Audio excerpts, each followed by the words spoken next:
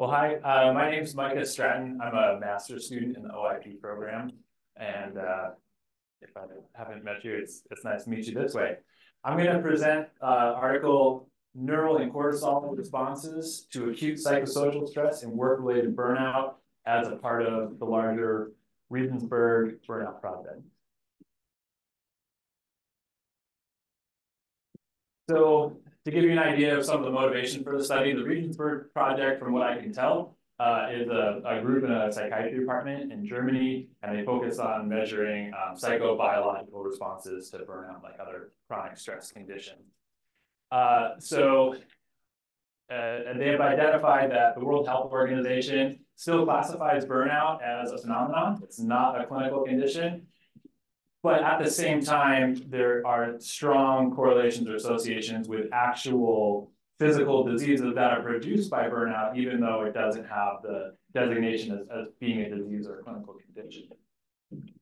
Much of the study in the field and in the literature that tries to understand or define the pathophysiology, this link between the phenomenon and the actual diseases, really focuses on the hypothalamus pituitary adrenal axis and its response and how it's affected by the burnout.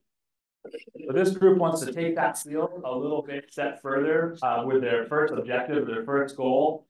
A lot of the research in the field, it focuses on cortisol response to measure that HPA axis. And the results that they get are really inconsistent. Sometimes there's no difference in folks with burnout compared to folks who do have burnout. And sometimes there's kind of like a blunted or a muted response with cortisol responses, but it's pretty varied and it's inconsistent. And they feel like one of the reasons that might be possible is because of either a wide heterogeneity of symptom presentation. So just the populations they're studying have all different manner or different kinds of burnout symptoms. Or on the other side of that spectrum, that the burnout is so severe that there's kind of like a down regulation to the nervous system response to those symptoms. So they want to address this issue in the field by being pretty rigorous in how they're selecting their population. They want very clear definition to who has burnout, who doesn't have burnout. And they're looking to pick otherwise healthy workers with subclinical levels of burnout conditions. Their second goal is centered around, to the best of my understanding, is a paradigm that the group themselves have developed called scan stress. Scan stress is a way to measure acute psychosocial stress while under an MRI. So neural imaging, they're having an MRI and they're measuring neural imaging as it correlates to cortisol, salivary cortisol measurement. So they put people in an MRI, take a look at their brain and their cortisol levels while they experience stress. They're wanting to do this because, again, in the field, there's been shown to have physical change to brain structure due to the experience of burnout conditions, burnout symptoms. And there has not yet been a study where somebody took a look in real time, hey, what is the effect of psychosocial stress in someone with burnout symptoms on these neural structures? So they want to do this by looking at regions of interest in their brain and using this scan stress protocol to measure and monitor folks with MRIs. Like we talked about, this is a group that kind of globally studies burnout, and another concept that they want to apply to this is the idea of psychosocial stress time. In a recent study of theirs, they observed deactivation of limbic structures in healthy young men who are experiencing stress conditions, and they felt like they could speculate this might extrapolate to burnout. They might be able to observe this. So their first goal is centered around a hypothesis. Their second goal here is a little bit exploratory. They want to use this scan stress process, take a look at neural responses, and see what they find. So here's that hypothesis related to the first goal. The hypothesis they stated was that acute psychosocial stress is going to result in a lowered cortisol response in the burnout group as compared to the healthy comparison group. And then that more exploratory, hey, what are we going to see is happening in real time with neural structures activating as we use that scan stress paradigm we talked about. So as far as the methods, they canvassed 1,022 people. I'll just make a quick note.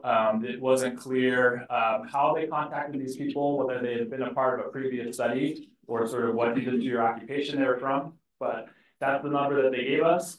Out of this 1,022 people, 116 met their pretty stringent burnout criteria and 114 refused. Prior to this selection process, they calculated power analysis of 80, so they met that number nicely. And the exclusion criteria that they mentioned were kind of lumped into 3 categories. One for the MRI itself, just being in the machine, so pacemakers, pregnancy, things like that. Like they mentioned with their population selection, they wanted otherwise healthy people, so no comorbidities, chronic health conditions, use of corticosteroids or anticoagulants. And then they wanted them to be in the workforce, working greater than 20 hours a week, not in the middle of a long absence. They wanted to be actively working.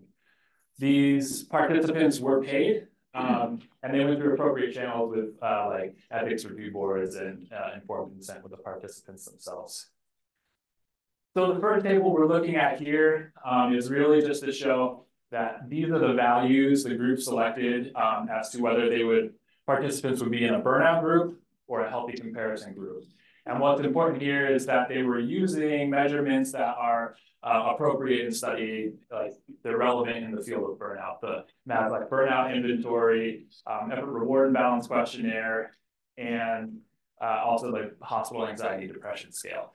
What's kind of note is this one right here. They interviewed the participants themselves as well as their colleagues, their peers, to say, hey, what was this person's motivation or professional aptitude like before they developed burnout? You know, was this person sort of always, you know, apathetic, or they made an effort to control for sort of like an overall character assessment when they were selecting their population?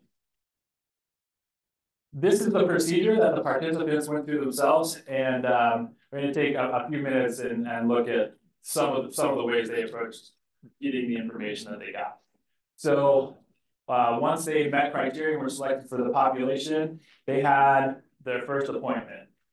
A lot of questionnaires on stress levels, work-related stress, lifestyle things, the symptomologies that they were having. And the best that I could find outside of this study on the group's website, their allostatic load parameters involve a blood sample measuring for like physiological markers of stress load, and then a hair sample for cortisol levels. Also to note, in this first appointment, they attempted to control for menstrual cycles in female participants by using urine test strips so that they could be scheduled for their procedure at a time when their menstrual cycle would be less likely to affect HPA access function. So that was done at this first appointment. Within the same week of this first appointment, participants would show up for the scan stress paradigm. And that's what we're looking at here in this image. So the big thing to note with how they were tested was at 10 different points, which we see with these squares and these little vials. They were tested 10 different times throughout the time block for their positive and negative affective score, basically what their mood is, how they're feeling, and salivary cortisol. So 10 times they're being sampled throughout the whole test for that. They come in, spend about 45 minutes watching what they refer to as a neutral movie, so kind of a relaxing point. And then they're administered 75 grams of glucose in an effort to control for dietary intake confounders. Maybe they want to make sure everyone has plenty of glucose in their system to have like a nervous system response. They get some logistical instructions, and then these gray blocks here is when they're actually in the MRI. So when they go in, they get an additional heart rate monitor here, and it's randomized which block you get first. There's 2 blocks, a control block and a stress block. There's a panel of people in the room while they're in the MRI, and they're administering questions. Hey, here's a basic math problem. So for the control block, the questions are easy. There's no time constraints. Regardless of which block you get first, in between them, the panel gives you a lot of negative feedback. Hey, you really didn't do that great. Please go quicker. We got to get this test done. Do better in the next block. And then the stress block is very difficult, complex questions that you're given time constraints. You don't have time to answer. And that was the group's way of implementing psychosocial stress, testing cortisol, and looking for the neurological changes there. At the end, there's a few more questionnaires and some debriefing, but the second appointment, the same procedure is repeated 7 months later for 1 and 3. And they're looking at the difference in time. And there's also the allostatic load parameter and hair sample repeated. That's how they collected their information. And then let's take a quick look at how they analyzed it. So for most of the raw data, it was a repeated measures ANOVA. And they did use a univariate regression for a few of the variables, like demographic things. The neural imaging values and data themselves, they use a non-parametric test called randomized. And I have just a few notes here. They did end up taking the values from an MRI and exported them to SPSS so that they could look for changes in some of the activity in the neural structures. All of the cortisol data was measured in a specific way. It was these specific time points from when they were in the MRI. And then the sort of like the biophysical data, they had it log transformed before using the repeated measure ANOVA. And then interestingly, they had a cutoff value for cortisol response, like amount of cortisol response, to lump all participants into either you did have a cortisol response, you were a responder, or you were not a responder. So that's how they kind of took a look at that data. And let's get into the results and some of their tables and figures. So this study, they accepted their null hypothesis. They didn't see what they had planned or thought that they were going to see. There was no difference in response, cortisol response, between the burnout group and the healthy control group. And there was no difference in like neurological activity between the two groups. Several of their results kind of gravitate around maybe trying to show that scan stress is a product or a program that does cause acute stress, neurological acute stress. And that's where they're really focusing on the heart rate elevations during the different blocks of MRIs and the positive and negative affect scores here. So let's look at what their information looks like. In this table, they're presenting their demographics, and a lot of this is the results of the questionnaires in that first appointment during the procedure. And I think one of the things to note with this graphic is just, again, they were measuring a lot of symptoms and a lot of components that are appropriate in the field of burnout they're relevant to the field of burnout. These are sort of like their raw data. And the first one is cortisol. These gray columns here indicate when the scan stress MRI was actually happening. So this is showing that both groups are, they're having increased response to cortisol. Here's their heart rate measurements. And like we discussed in the previous slide, the heart rate and the positive affective and the negative affective scores. They're saying that since the positive affective scores went down throughout the testing and the negative affective scores went up, as well as heart rates being high during the stress blocks and then recovering during the control blocks, they're really presenting a lot of their data in regards to the effectiveness of the scan stress paradigm. And that's mostly what we see here. The one takeaway that they were able to have in a discussion is shown here, and we'll look at this one. So this is saying these are the areas of the brain that they saw have stress activity in the whole population in both groups. And this is where they sort of said, there was no difference. We had to sort of accept that null hypothesis. But what they did see, and it's related to a concept they developed in another paper called psychosocial stress time, is that over time, there was very opposite reactions. So in the first run, the first test, there was a lower response in this red burnout group. And then compare it to 7 months later in the second run, they had an overall higher stress response, which was the negative or the opposite reaction of the healthy comparison group. And that's what we're looking at here in this middle group. They're saying that that difference in stress reaction occurred in these areas of the brain they were able to identify. And interestingly enough, one of these areas, the dorsal anterior cingulate cortex, has a relationship with the amygdala, other limbic structures, and it's been identified as possibly an area to look at in the future as a, can't say causal, but might increase the pathophysiological explanation of burnout to actual physical diseases. So a few positives and negatives. I felt like it was a pretty rigorous design and some careful control for confounders. They did use lots of validated tests to kind of support some exploratory or new ideas.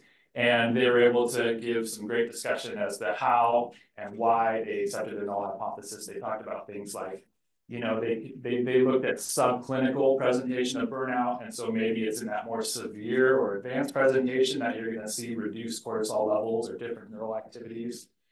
And then some things that can maybe be explored more was describing what the population looks like in terms of occupation, maybe having some more categories or some more in that population of severe symptoms.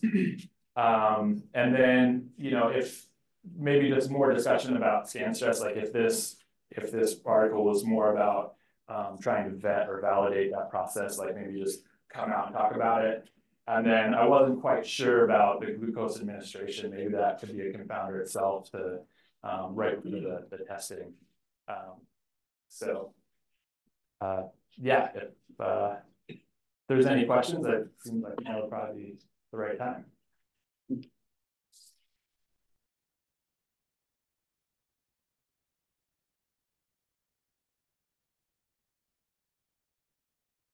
How do you control for people just not liking to be inside an MRI machine? Like, I would do it if someone was paying me to do it, but I'd probably get pretty stressed out. Yeah. So how did they find people that, I guess, maybe there are people in the world that can get an MRI without getting stressed out. But how do they find, I guess, how did they control for that, or did they consider that in their selection process? It wasn't discussed. I could speculate about how they might analyze that, but I'm not sure that anyone here wants to hear that. But because they have those sort of defined time points for measuring cortisol, so like you can see when they get in here, it's like every 15 minutes, and they have a couple of measurements beforehand. So you can see exactly like what you said, the averages are showing that cortisol is already going up as the MRI is starting. So I don't know if that's something in your data analysis, you go back and take a look at those big outliers and see how much it's affecting it or something like that. But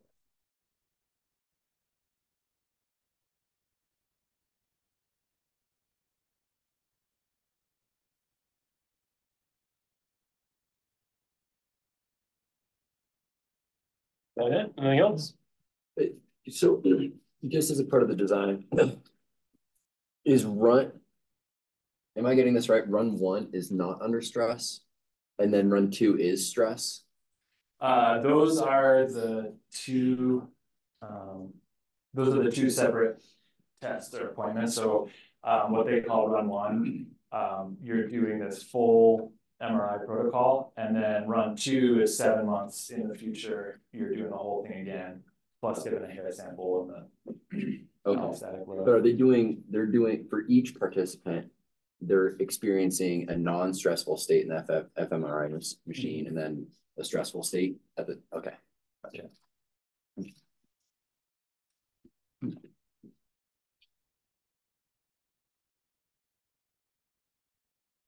I guess on the glucose is they're trying to make sure somebody doesn't end up in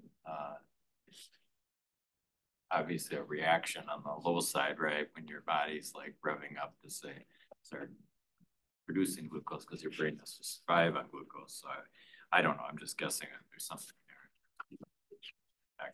Cortisol as well, it would for sure. What do you think of the intervention or the testing scenario, and how maybe not everybody reacts the same way? Yeah, and that's where it wasn't quite as clear. In their discussion, they were pretty quick to talk about, you know, oh, we saw this heart rate variability that was consistent for the whole group and everything. I wasn't sure if they were trying to establish the scan stress as saying like, yep, this is a good way to test for stress or not. And that's why I included it in the discussion, because, you know, if that's the case, I would have loved to read more about exactly like what you asked, you know, how do you control for that kind of human level range of reactivity. First complimented you on a complex topic of doing presentation. Thanks. So if you want to measure the lowest heart rate for a surgeon, it occurs when? In the operating room. That's when they're comfortable. And what I'm getting at is that if somebody put me through this, I'd probably get entertained enough. You know, because I could tell right away they're trying to game the thing and push me into it, and I can't do it, and I'm like, this pile of crap. Just getting entertainment out of it. Other people get stressed. You see what I mean? I'm just kind of wondering if the problems may include who got into the protocol and what their baseline.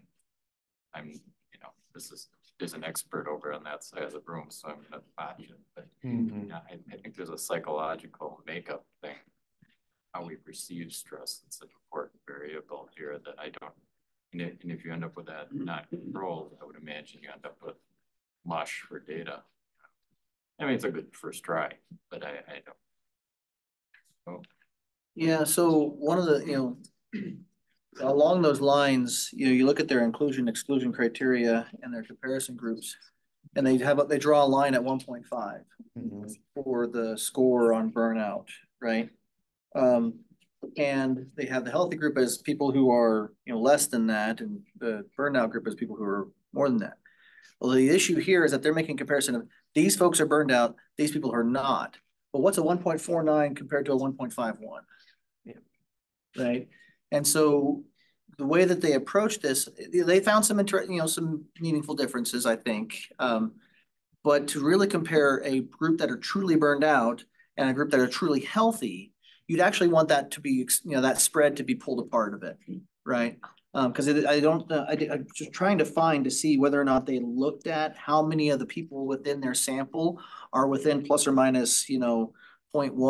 How many are clubbed around that middle point versus in the actually burned out and actually healthy, right? Based on that particular scale, right?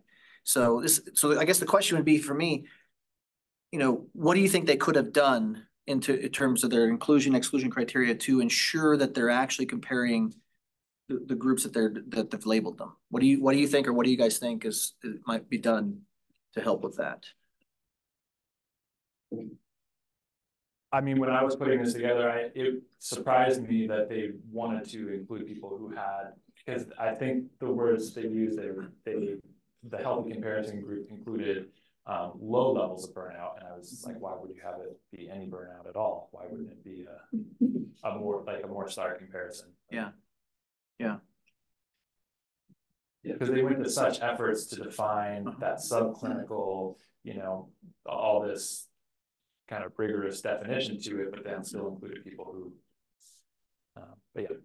Yeah, and they didn't put. Oh, go ahead, Chapman. I was going to say you could bracket it on either side a little bit tighter, but the problem is it looked like they assessed, what was it, over 1,100 people, 1,100 volunteers, and they only got 60. Yeah, they did power analysis, and so they were trying to fit within their power analysis, and you look and so I'm guessing their inclusion exclusion criteria may have adjusted here and there to include the right number of people for their power analysis, which I think is is a bit of a problem, right? You want to determine your inclusion exclusion criteria and then assess as many people as you need to be able to include or exclude your groups, so that way you can make the comparisons you want. So I think, but that, you know, if that meant they had to then, you know, assess another 1,000 people, that's a lot, right? And that's a lot of time, and that's a lot of probably money. And so I think there's a balancing act whenever you're doing research about how to do that. But I do think that the comparison groups, I'm glad they found some interesting things, but I don't like the labels of the comparison groups, because it seems like the healthy group is not as healthy as it probably should be to be called the healthy group. And the burnout group is probably not quite as burned out as it needs to be truly a burned out group, at least for everybody in those groups. Yeah, and they spent some good time discussing that, but only at the burnout group, they didn't sort of identify that issue with the control group. Yep. Anyway, So would that indicate, but if these results indicate anything, would it show that burnout is more heavily related to chronic stress over any form of acute stress? Is that essentially? well, burnout is a chronic condition, right? So yeah, it should be related more to chronic issues than to acute. But I think for me, the bigger issue is whether or not you truly have a burnout group versus a non-burned out group. In this case, that's what they're basing their comparisons off of. But they may not actually have that in this case. And then you have all the perceptual issues associated with it, you know, where Right. what, you know, Kurt was getting at, my perception of burnout. I may feel burned out, but someone in my same situation might be like, suck it up. You know, why are you burned out? You know, there's no reason for that. Doesn't matter whether there's a reason or not. If the person is feeling that, they're going to behave in a certain way, right? So anyway.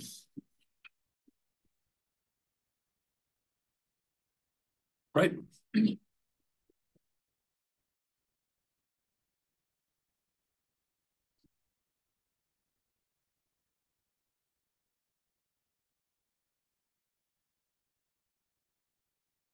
It's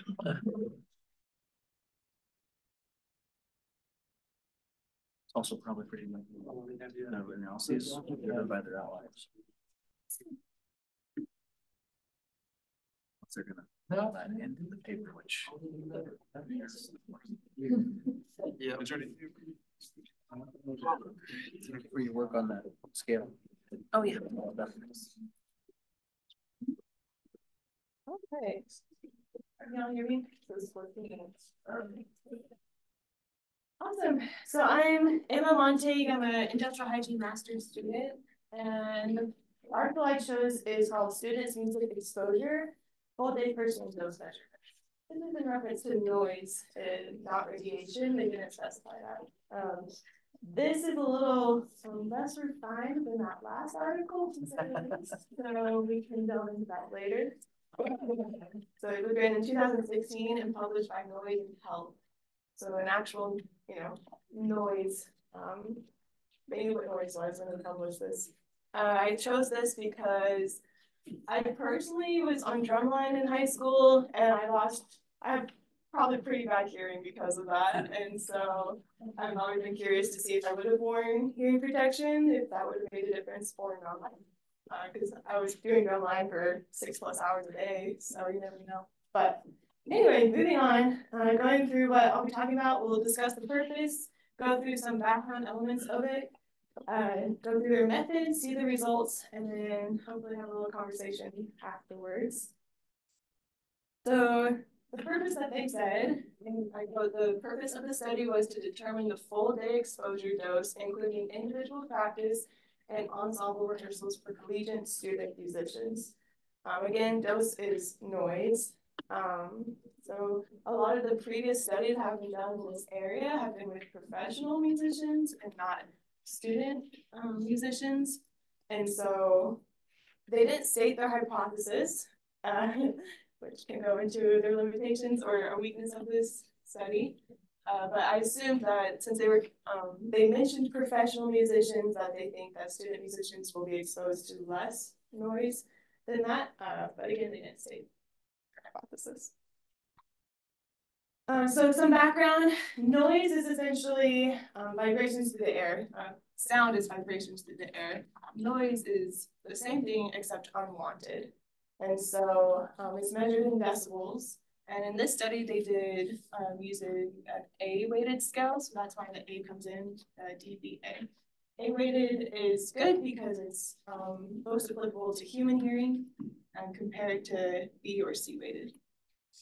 So for reference, these are just some typical sound levels in dBA or decibels. So, silent study room is about 20 decibels, classroom chatter is about 70. Going up, a jet taking off, and you're standing 200 feet away, it's about 130 decibels. And then the point of pain is at 140 decibels.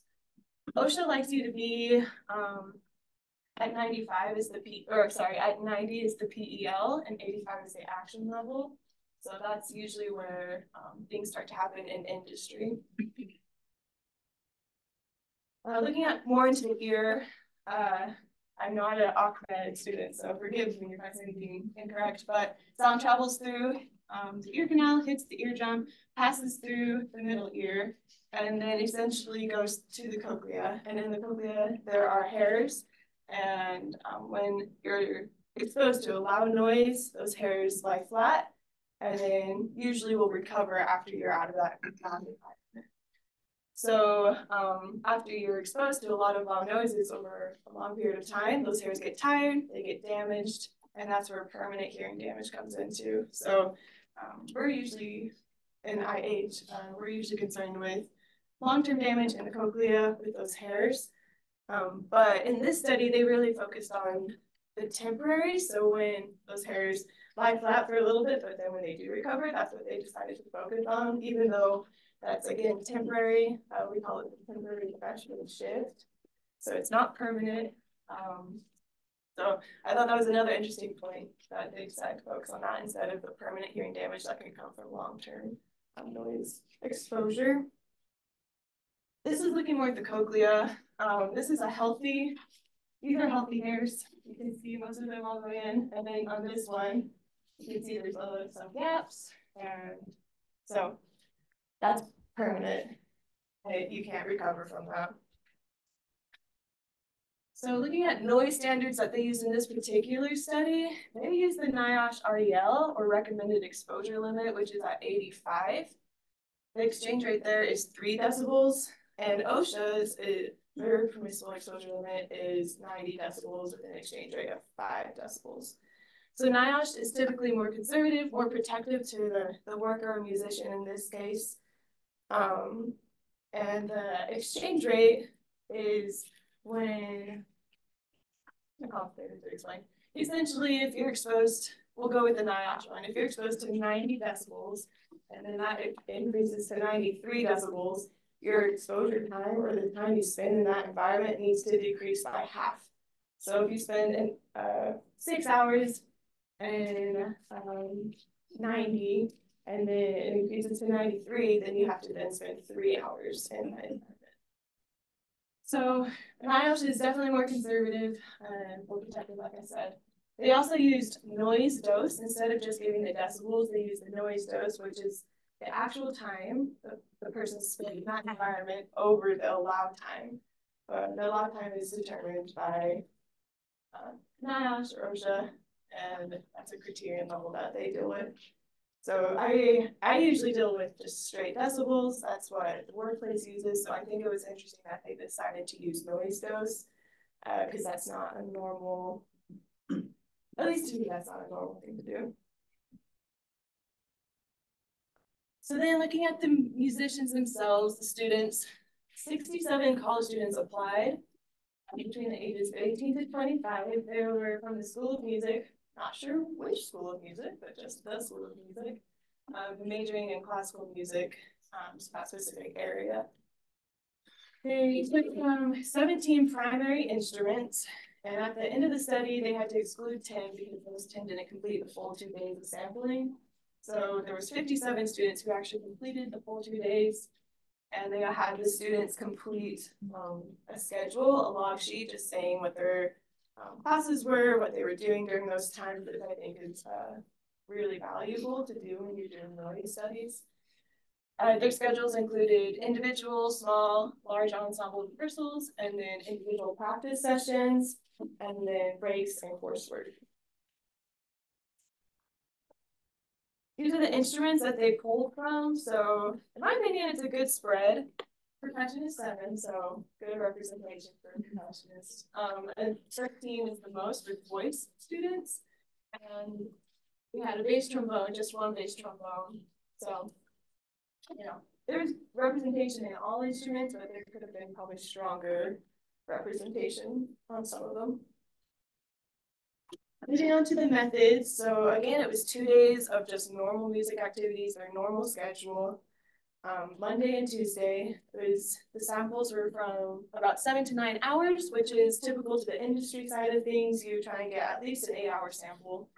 So that was good.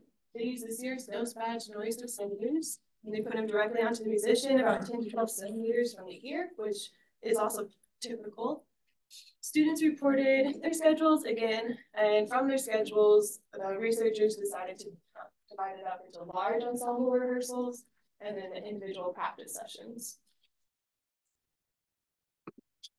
So looking at the results, so 49% exceeded the 100% daily noise dose on at least 1 day. And that is like so confusing for some reason how they phrased that, but essentially 49% of them were overexposed to noise on at least 1 day. 11 students were overexposed on both of the days. And then most of the exceedances that occurred were during the large ensemble rehearsals, which makes sense, right? There's more instruments, there's more people, more sound waves going on. So that's just like, they did very basic statistics. Like I couldn't even understand it was that basic. So looking at the figures that they attached, this is the daily noise dose by instruments just in general who exceeded. So as you can see, the saxophone, I don't know what he was doing, but it was at 700%. And then the second one is trumpet. So you know the personalities of those instruments, that makes sense. But so again, those are pretty high exceedances, but these are just overall.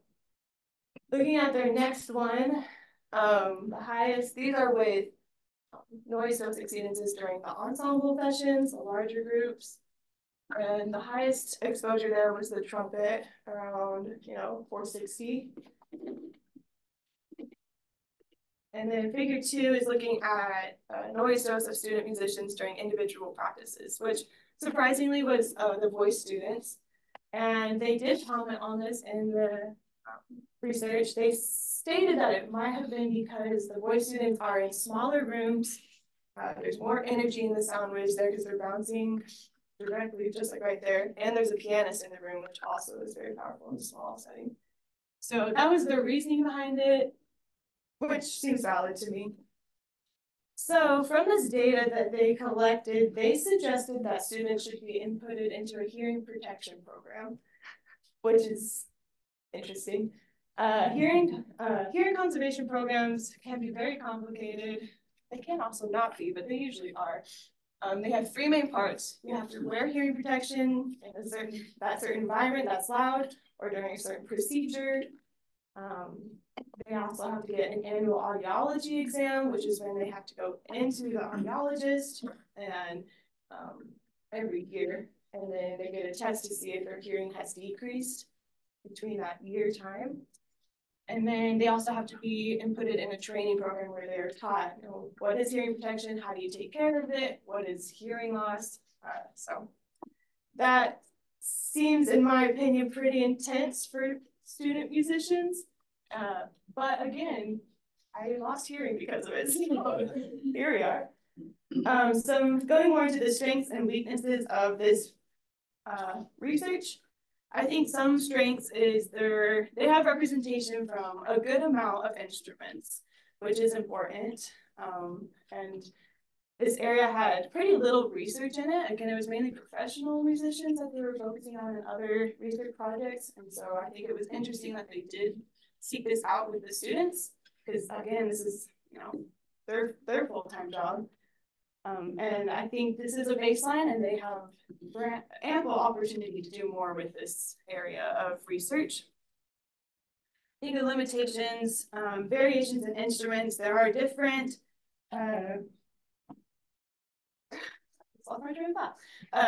basically every instrument, there's going to be, trumpets are just naturally more loud than flutes. That's just the nature of the instrument. And so that can be a huge variation in the study that they didn't control for at all.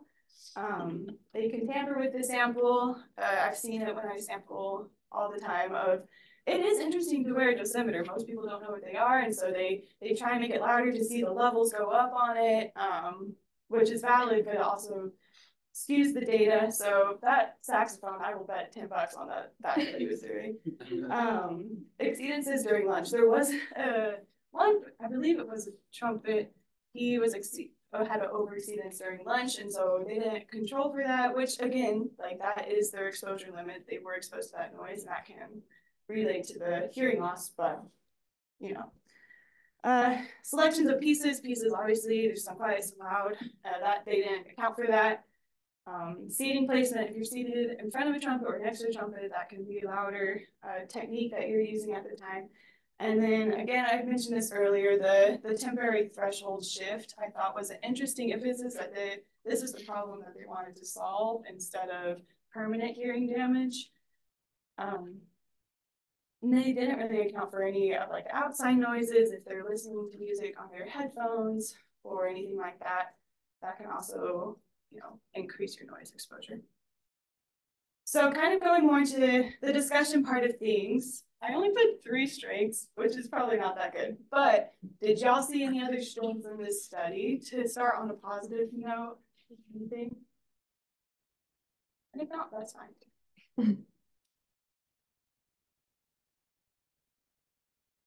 Okay, we can move on. Statistical analysis, I think, would have been a pretty weak point, but again, yeah, anyway. Would there be any other analysis y'all would have done with this study? What do you prefer to see with it?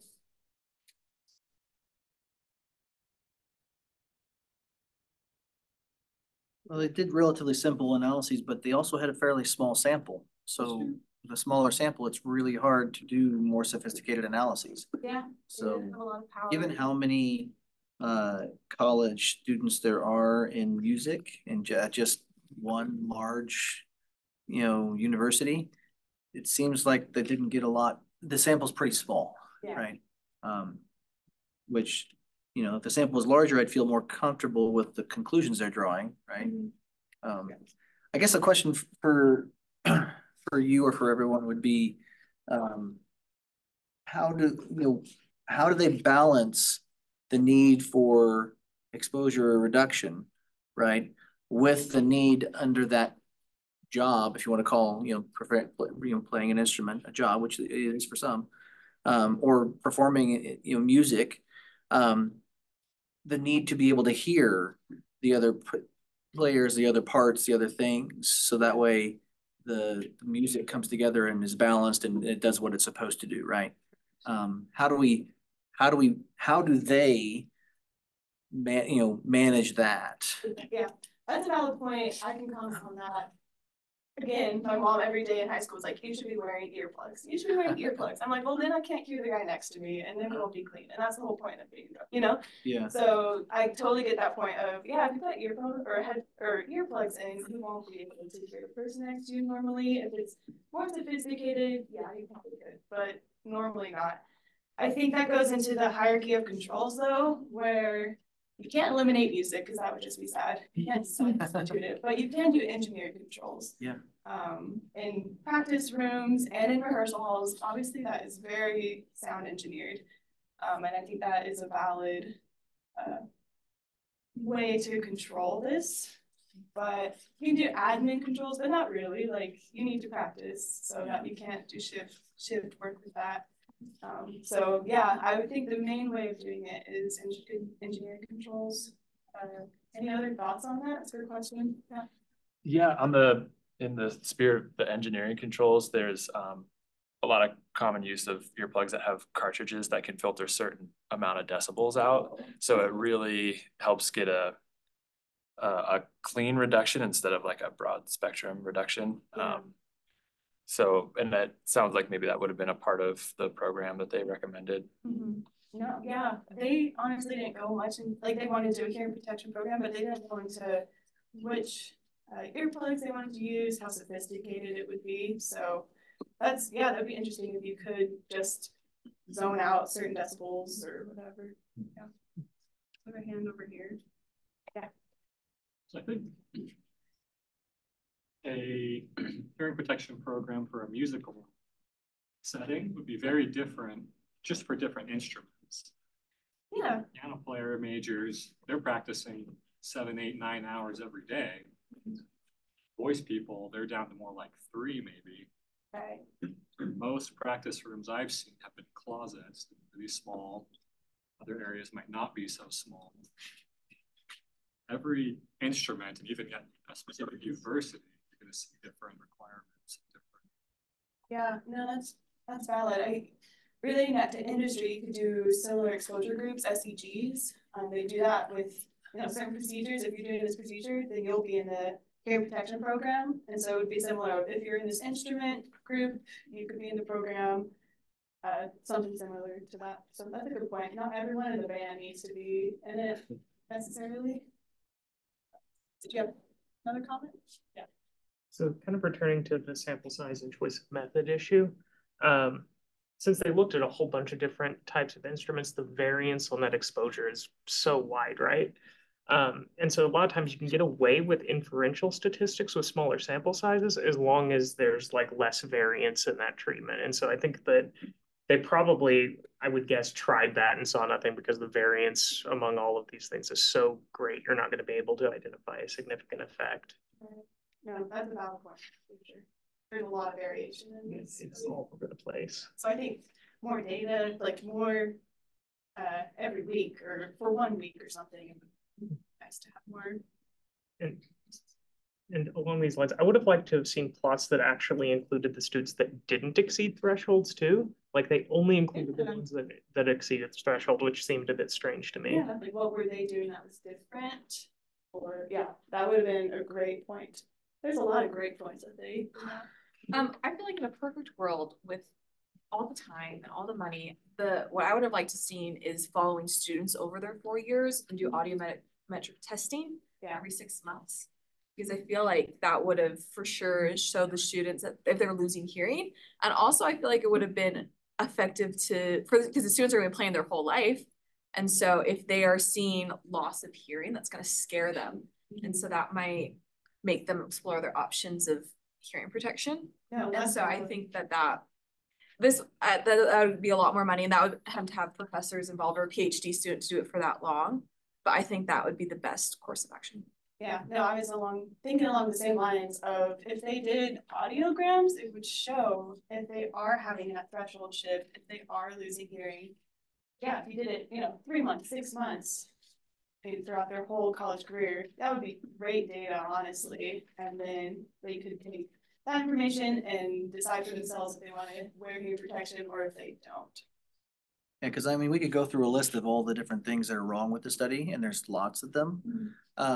And so, but we do that pretty regularly in here. But what I think is interesting about this is that even though it had a lot of problems, there were a few findings in there that led even us to think about, what would a randomized controlled trial look like, where we actually follow people over time, and both that were underexposed and overexposed when it comes to the actual decibel exposure in their music career and so forth. And so I think that's helping us realize, okay, this wasn't a great study, but it got published and it's helping people who may be curious enough to do more with it think about what would be the right way to do it. And I think that's one of the goals of Journal Club, is doing exactly that, seeing the flaws, but also seeing the potential. No, yeah, I agree. And that's some of my strengths were just that. Like, this is it's bringing attention to this area of study that is not normally studied. So hopefully more research will go into this that might be a little more formal. Outside of this study, in the background, did you find out anything about what population-based studies have been done on other musicians over time? I mean, I could imagine the aging rock star kind of a scenario. Yeah, that's been the most common one that I found. It's that as a professional musician too, right? They tour, they do it every day. So that's where I found most of my research was in rock, old rock stars, well, aged rock stars, however you say that correctly. And so Experience. so yeah, that's where most of it is at, and very little is done in the collegiate level area. So.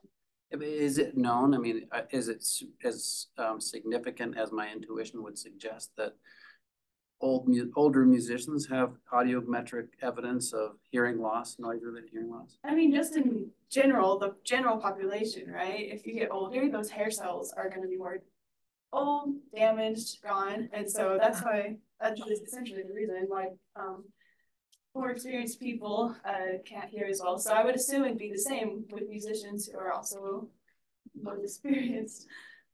So yeah, I would think it's more well known.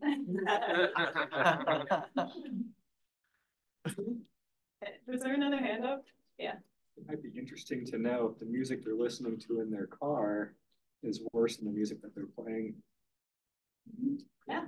No, and if they didn't ask. They only asked their schedule during those 8 hours, those 9 hours. They never talked about if they went to a concert that night that was at 110 decibels, or, you know, that wouldn't have gone into the study, but, or if they listen, yeah, to the radio really loud or whatever. So there's a lot of variation in that. When was the study done again? 2011. Okay. Is when this was published, right? Oh, 16. Sorry, I'm just making up numbers. I was gonna say, because when I used to play violin, I would play back recordings of people that were way better than me, but really loud, so that I could hear everything. And then, but I mean, that's, you know, back then headphones, like I'm sure I did permanent damage listening with like the type of Apple headphones that were connected to your iPod back in the day. You know, and just like there's no control of. So that's more recent than probably what would be concerning, but at least in my practice, that was like pretty regular. I'm sure that had a pretty severe impact. Imagine I'm alone. I know that it would be blaring in my ear all the time. I'm like, that alone is like painful. So yeah, there's a lot of variation, a lot of factors that can go into musicians and their noise exposure. I think it's a cool area of study. Just because I think a lot of us do play music or play instruments. So, you know, any last comments before we close? Any idea if or why impact of the same level of noise would be different in older people and younger people? If the same level of noise would impact the older people, older musicians than younger ones. Well, they don't, like, it would be more damaging. Why? The younger ones, because they have more healthier hair cells still. Is that right? I'm not sure. So if you're going to make a hypothesis, it'll be the other way around. There are 3 large prospective cohort studies demonstrating that cardiovascular disease risk factors are rather robust risks for development of hearing loss. So you hypothesize, I think, that the resiliency issue and the recovery issues are going to be better in the younger than the older ones. So to Dr. Wood's point, you'd expect the older, you know, dying off 75-year-old rock musicians to have some interesting audiograms versus what they would have had as a 20 or 25-year-old. The other comment I would make is believe it or not, way back in the 1970s, I can tell you sound absorbing materials were used in all the practice rooms, orchestra, and the band rooms. It's already in place at that time. At least it was where I was. Yeah.